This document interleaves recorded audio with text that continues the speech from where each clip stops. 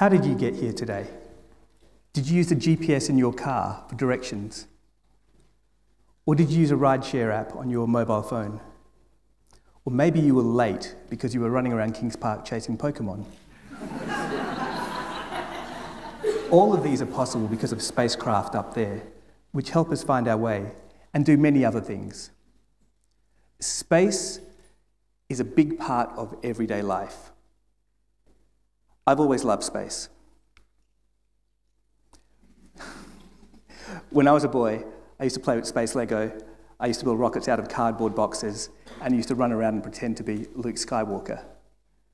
I remember at school we had to write letters to prospective employers. Now, this was in the days before the internet, where you actually had to write a letter and post it in a postbox. Students were writing to banks and law firms. I wrote to NASA about being an astronaut. And 2 months later, I received a pamphlet in the mail with all of the criteria. One of those was that you had to be a US citizen.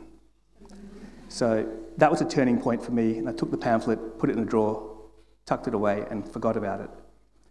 I went on to have a career in technology after studying computer science. But in 2015, I was made redundant. Another turning point for me. What do I do now? Space had changed over the years, and I started to think, could my experience and skills be used in the new space race? So I began to explore all the opportunities and possibilities.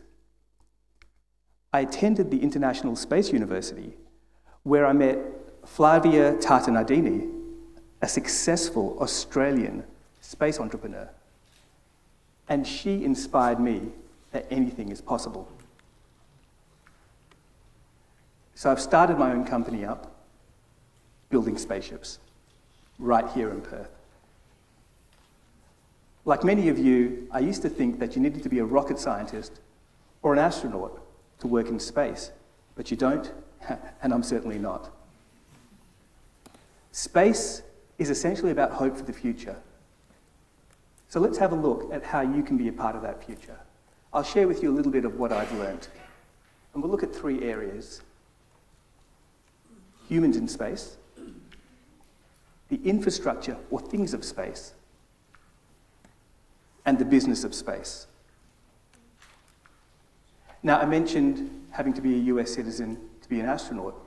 Australian Andy Thomas did exactly that. He moved to the US, became a citizen, and he's flown into space many times.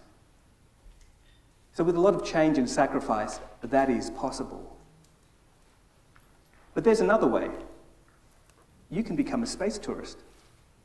In the next year or 2, companies like Virgin Galactic and Blue Origin are offering short trips into space where you'll go up, spend 5 minutes in weightlessness, and come back to the ground.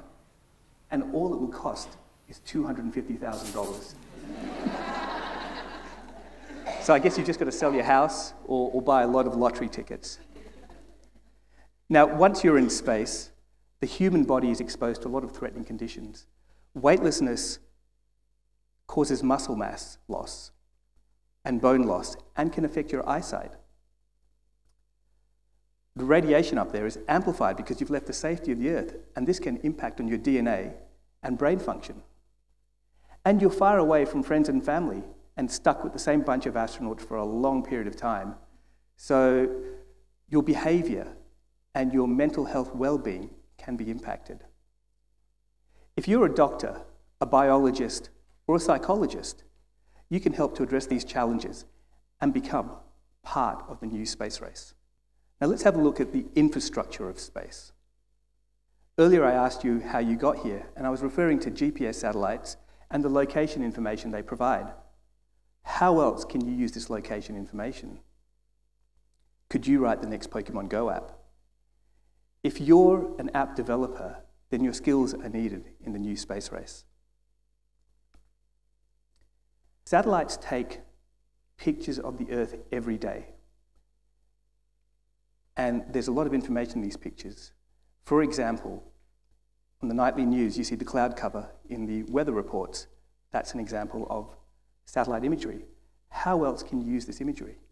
Can you use it to monitor coastal erosion on Perth's beaches? Or maybe track pollution in the Swan River? If you're an environmentalist, you can do a lot of good with these images.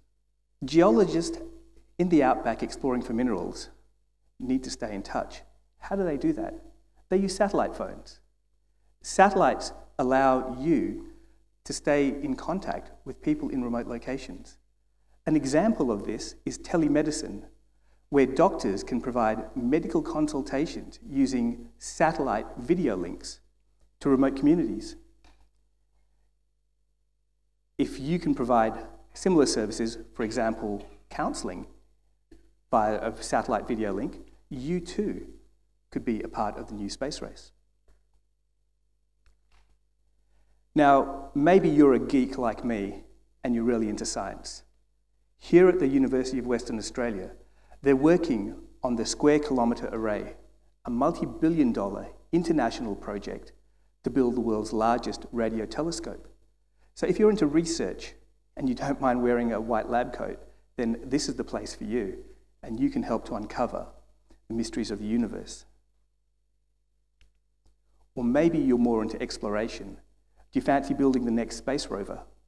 If so, do you have skills in vehicle suspension systems or in metal fabrication? If you do, you can help to explore uncharted planetary environments. Or maybe you just want to build stuff and send it hurtling through space really fast. If you're a mechanical engineer or if you have experience with solar energy, you can help to build future space stations. And if you have experience in advanced materials like carbon fiber or metal alloys, you can help build rockets, which need to be lightweight and strong. And if you're a student studying science, technology, engineering and maths at school, and learning to program on Arduino or Raspberry Pi computers, then you have a future as a satellite designer. And if you're a mining engineer, well, your skills are needed to help develop the next load of spacecraft that will go out to explore and mine asteroids. Now, once you're on the Moon or Mars, you'll need to create a permanent settlement. What will you live in? Architectural, construction, and 3D printing experience will help you create a sustainable, long-term habitat. So we've seen that there are many opportunities when it comes to the infrastructure of space, which is a great thing. Now, one of the biggest changes in space over the years is that it's become commercial. The Australian government recently established the Australian Space Agency to help implement its space policy. Now, governments have space policy in order to benefit the nation. On the 1st of July 2018, the Australian Space Agency was created to deliver this space policy and to develop the Australian space industry. So if you're a public servant, you now have the opportunity to be a part of the new space race. Did you know that international treaties and national regulations govern how we use space? With many companies now joining the new space race, they're encountering or will encounter new situations. Who crashed into my satellite? Can I mine that asteroid? And we'll need lawyers to sort this out. That's right, the new space race needs lawyers, space lawyers. Now, these companies, they include existing space companies or aerospace companies. They include other companies that are looking to move into the new space race, as well as entrepreneurs with their own startup companies in space. And all of these companies are looking for people with business skills. So if you can manage people, if you're good at selling and marketing, if you can forecast revenue, then there's a place for you in the new space race. Now, you're probably thinking, is the new space race really worth it? And my answer to you is yes. Today, the global space economy is worth around $350 billion US. And by 2040, this will triple to over $1 trillion. And by the late 2040s, we're getting close to $3 trillion. The global space economy is growing, and so are the opportunities available to you in NewSpace.